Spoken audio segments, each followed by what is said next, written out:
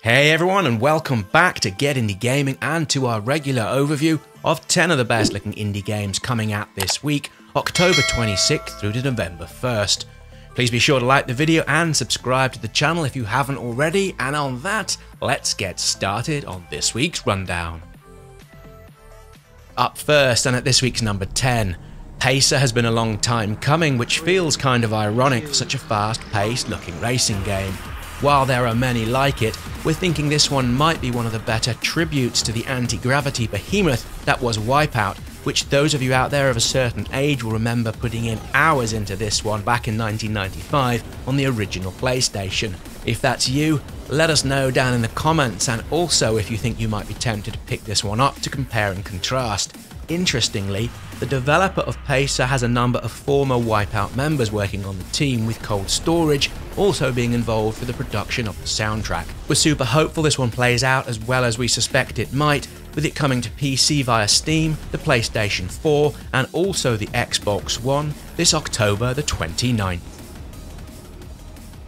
It all started when I found this book. What the Wait, are you actually talking back to me? Up next, and at number 9, Gibbous, a Cthulhu adventure, first came out towards the end of the summer last year, and this week it gets a port onto the Nintendo Switch. We really enjoyed this one on the PC, particularly the hand-painted art style, which uses traditional frame-by-frame animation techniques throughout. It's sublimely beautiful, as is the overall story, which involves the search and discovery of the Necronomicon from the stories and tales of Lovecraft. Along the way, you'll discover a wonderfully cynical cat, more than 60 different fully voiced characters, and over 12,000 lines of dialogue. Another high point is how the team of 3 developers based out of Transylvania were able to hit the right notes in terms of the game's humour. That's something so very easy to get wrong in any type of video game. Of course, like everything that's somewhat subjective, although if this is new to you and you fancy something that little bit different to play this week on the Switch, you can pick this one up when it launches on October the 28th.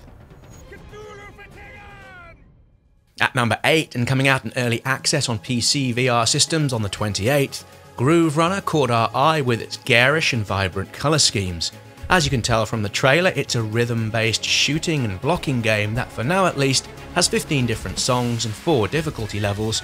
Also, it comes with a song editor, which allows players to create and play custom material. The team behind Groove Runner are looking for a full launch at some point towards the first half of next year, with the time spent in early access being used to finalise the gameplay and tidy up the associated algorithms.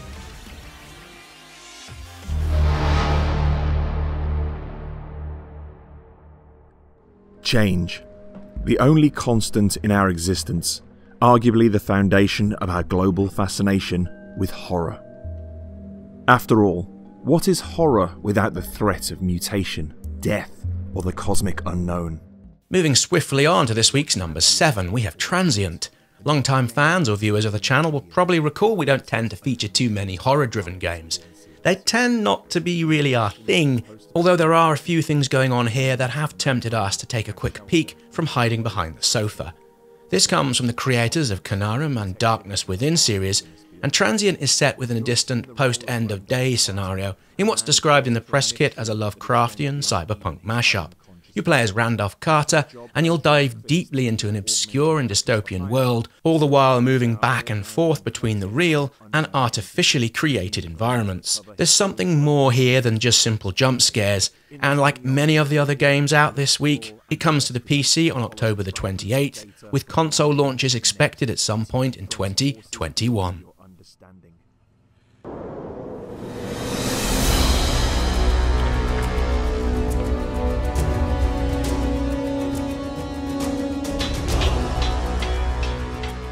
At this week's number 6, and launching in early access October 27th, Hammerting sees you manage a dwarven mining colony, all within a region of unexplored mountains of Mara. As you might expect, this one sees you establishing and managing a clan of dwarves. You start from a humble beginning before delving deeper to find the most powerful materials. Expected to be in early access for between 6 to 12 months, it launches with what the developers are calling a huge procedurally generated map, with plenty of crafting, base building, exploration and combat. The time here in early access will be used to refine the title, test out new features, all the while working with the community towards a finished product. Moving onwards, and at this week's number 5, Stardrift Evolution comes at us on the back of a recent, really rather great Art of Rally, and comes to PC via Steam again in early access on October the 30th. Said to be a minimalistic racing game, this one's all about taking the corners as fast as you're able, which here means plenty of power slides. While we've yet to play it, we suspect this one will be really heavily driven with pure driving and sliding physics-based mechanics, and we're thinking this could be super enjoyable and a little bit challenging. We're always fans of these kind of driving games and much prefer them to, let's say, those that are more of a simulation type of experience, and we're really excited to see how this one plays out in 4-player local split screen and 2-player online multiplayer. With 30 or more cars and 60 or so tracks, this could be quite the driving surprise of the year.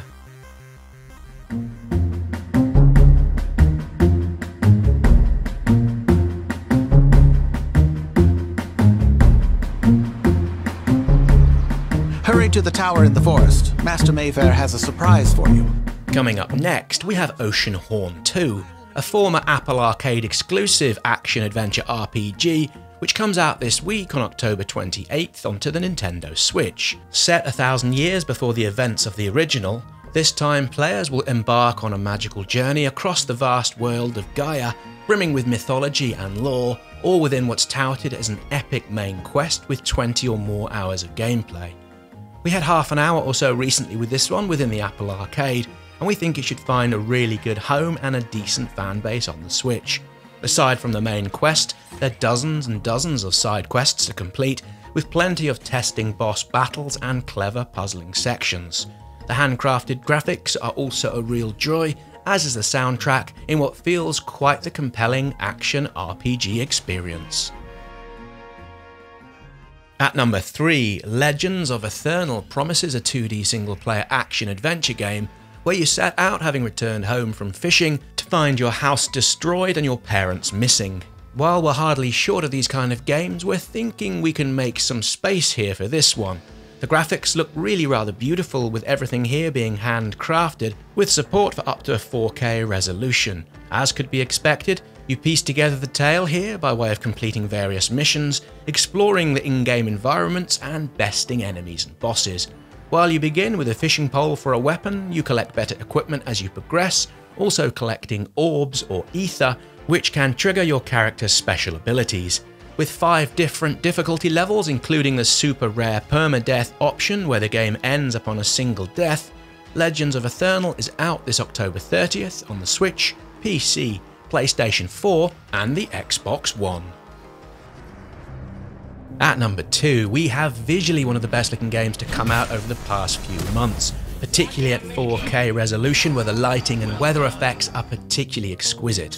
Ghostrunner drops on the 27th, and having spent a good number of hours with it already, this neon-soaked, cyberpunk-drenched affair really is shaping up rather nicely. Its speedrunning, parkour, scrapping really puts us in mind of such games as Mirror's Edge and perhaps the Crackdown series, although that being said, there's something about Ghostrunner that, in our short time with it, feels crispier and more enjoyable than anything quite like it. The fluidity of the wall riding together with the hack and slash style combat feels so really well judged. We're thinking, however, this one is likely to better suit those with a deft set of platforming skills. In places it is rather tough, although the difficulty is offset by the use of plentiful respawn points, and so far, death pretty much has brought us back to play where we left off. Based on what we've seen from other sources, we're around halfway through our playtime, and we're eagerly awaiting to see where Ghostrunner ends up. You can pick this one up now as this video airs on PC, the PlayStation 4, Xbox One and the Nintendo Switch. At this week's number 1 we have Carto, a puzzle game at heart, and one that comes with a truly engaging tale about discovery, friendship and exploration. The puzzles are never particularly taxing, and you use a mechanic whereby you move the map and environment and as needed within each particular section to solve them. To be honest though, the real joy of playing this one doesn't come from these puzzles, but from the interaction you have with the cast of NPCs. The dialogue comes from Nick Sutter, who many of you will know from games such as Bloodroots and Celeste. The story and how the narrative all fits together is so very well done, and while relatively short, coming in at 7 or so hours, it feels considerably meatier than you might expect. Kato is a treat. It's perfect to unwind with at the end of the day, and can be found on PC and all of the usual consoles. There we go, that's it for this week's new launch rundown. Be sure to like the video and subscribe if you've yet to do so, with all of those notification bells turned on so to never miss out on any of our indie game videos. Either way, many thanks for watching, and we look forward to seeing you here again for another indie video.